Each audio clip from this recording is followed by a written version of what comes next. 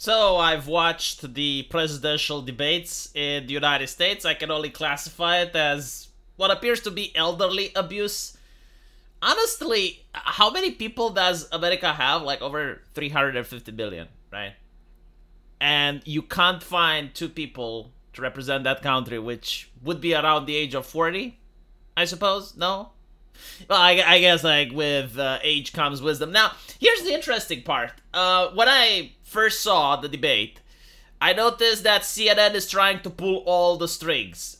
So, first off, they wouldn't allow more than one representative from each candidate to be in the audience. Well, actually, there was no audience. It was a completely empty room.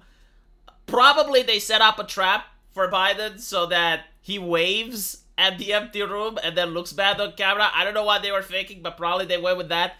Now, normally, live streams have a 7-second delay, but CNN increased that all the way to around 1 minute. I mean, if they wanted to edit something out, I'm not saying they did, but like if they had the desire to, if they had the inclination to edit something out, they could have done so. I mean, 1 minute is ample opportunity for you to be able to do any of those things. And furthermore, they did something bizarre. They said that free use just doesn't apply because they're CNN, right? So like if you're CNN, you can decide, you know what, like this part of legislation, we don't like it, so no more fair use.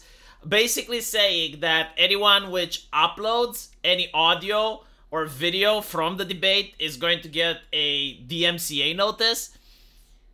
Which is interesting because, first of all, they didn't follow that through. Like, a lot of commentators did actually comment because it is fair use. Like, you are allowed to host footage from an event. But I guess, like, the fear-mongering was enough in order to try to dissuade people from commenting the event live, right? Because they wanted people to watch only the authoritative sources, and they didn't want to watch someone like Tim Pool, which may have had several takes during the event. So with all that, and I also assume more, like, there's no way of knowing if Biden didn't get access to the questions beforehand. Like, I would be surprised if they don't because, you know, in the past it was revealed that the press actually works with the president in such a matter by giving him, like, access to the questions, like which reporters he gets to ask. I think, like, Hillary Clinton had been caught doing the same. Like, it was a debate and she actually got the questions beforehand. So, like, you get all of these set up, right? You get all of these in place. So, with that out of the way, how did the debate go? Now, I am pretty subjective myself, you know, so I would like to allow you guys to listen to a far more objective person and hear how he thinks that the debate went. And the whole time the split screen is killing Biden. Yep. Because he's got his mouth open, he looks confused, doesn't know where he is. He's lost his train of thought at least twice in like disastrous shape. Those are gonna be played a billion times in viral video after viral video. This is an epic disaster. I see people online saying, well, okay, that answer wasn't so bad. No, it doesn't, any particular answer doesn't matter at all. This thing is over. He looks like he's barely surviving. I don't mean the debate, I mean life.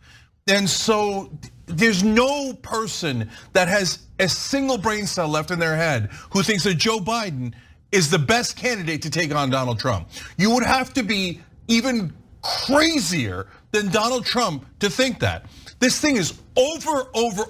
I'll guarantee you this. I would bet show me a Democratic politician and I will bet them any amount of money that Joe Biden's going to lose this election if he's the candidate. It's a guaranteed loss. He's the candidate. It's a guaranteed loss. You're telling me this is the most important election of our lifetimes? You're telling me that democracy's on the line and you're gonna put on a guy who can't even talk, who can't even sit there and look normal. This thing's a bloodbath. Well, check. You can't say that word. I'm sorry, the word has been redacted by the press corps. It's danger, it's harmful. We can't use it anymore, okay? Like the most intelligent people in the United States of America become members of the press and they just don't understand metaphors. They're very serious, all right? So don't use metaphors, please. You spook them. They're easily spooked. What do I have to say about this? I did read some copium on the internet. My favorite one was, look, Biden's fine. Everyone that says that he is starting to suffer from a couple of cognitive issues, they're wrong. Biden is still extremely sharp. In fact, probably sharper than he has ever been. He's a patriot. He loves his country. It's just that he's old. And to which a lot of people were responding, wow, I'm glad that the bar is set so low. It's like, okay. At least he can think, you know? So, not very good. Now, the question is, what's gonna happen, right? Because everyone watching this debate has noticed that, yeah, if things remain the way they are, it's very unlikely that the Democrats will win. So one of the questions is, will the Democrats choose someone else, right? Will they choose someone like Newsom, or will they choose someone like Michelle Obama? Michelle Obama said that she won't run. And Gavin Newsom isn't doing very well in the polls in California now. Like where there's like the most democratic state. He's not doing well in the polls over there. Now, you gotta understand, the establishment likes a person like Joe Biden. Like, imagine this, right? Imagine you're a high-ranking general, or you're some NGO activist, and you go to the president and you want to request something. How likely is it that the president will say no? I mean, you saw him at the debate stage, right? Like, how difficult is it in order to run circles around it? It's not very difficult, right? So, like, most people like this. I mean, he has been grandfathered in the presidency. It's unlikely that he would have the energy to argue with someone, right? Like, imagine having a conversation with Putin over the phone. Like if Putin starts arguing with him, do you think Biden is going to be able to have the energy to argue back, given what we saw on the debate stage?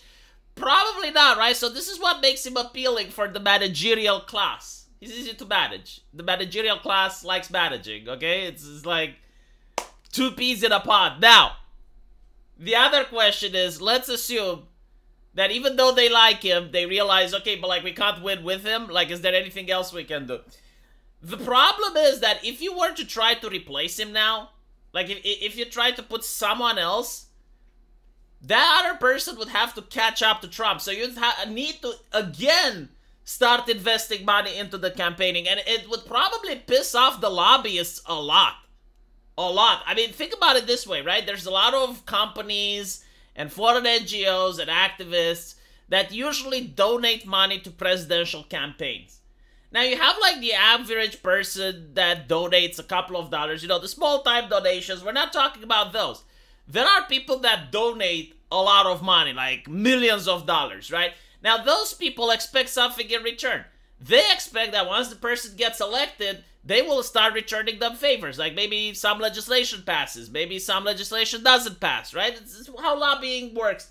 Now, imagine you have like all those people that paid money to Joe Biden, and all of a sudden Joe Biden drops out of the race and a new guy comes in. Well, the new guy is not going to be beholden by the obligation, and he's going to say, well, you haven't paid me anything. So now you need all of these people that have paid money for Joe Biden to now start paying money for the other guy. They're going to be furious. They're going to be livid, right? Meanwhile, Trump doesn't have that issue. Like, he already gathered a substantial amount of funding.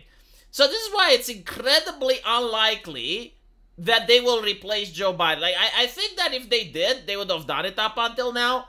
Of course, it's not completely off the table. Like, it's not in the realm of impossible. But it is very, very unlikely. You know, this is the person that they have to go behind. But hey, you know, like maybe a miracle happens. Maybe a miracle from God. You know, a water pipe breaks somewhere. Maybe some people that count the votes get very sleepy in the middle of the night. They get very tired, very sleepy. And all of a sudden they awake and it's like, okay, let's go back counting votes. And all of a sudden they find a lot of votes that they need. You know, it's like miracles do happen. I mean, America is the land of possibilities. So, you know, maybe they're banking on something like that. I personally don't know. But it's bad. It's bad for the Democrats. I mean, I don't even know why they went with the debate. Like, the funny part is, like, even CNN is seething. It's like, why did you go with this? And they're blaming Biden's team for insisting. I think what happened was that they were expecting Trump to not want to debate. I think that was the idea. It's like going in with the bluff. and hoping that Trump will back down when he sees all of the regulations that CNN is putting in place. It's like, okay, no one can live stream, 1 minute, you're not allowed to have more than one person, like all that thing would have probably gotten Trump to be like, you know what, we're backing down. As well as the drug test, like Biden refused to take a drug test, which was very interesting. So, you know, they probably expected Trump to be like, oh, well, you don't want to try to take the drug test, I'm not doing it. And then the Biden team would go, it's like, well, it was such a childish request trying to humiliate the president. I didn't want to go with it, blah, blah, blah, blah. Right? So I think, like, they expected that the debate wouldn't happen.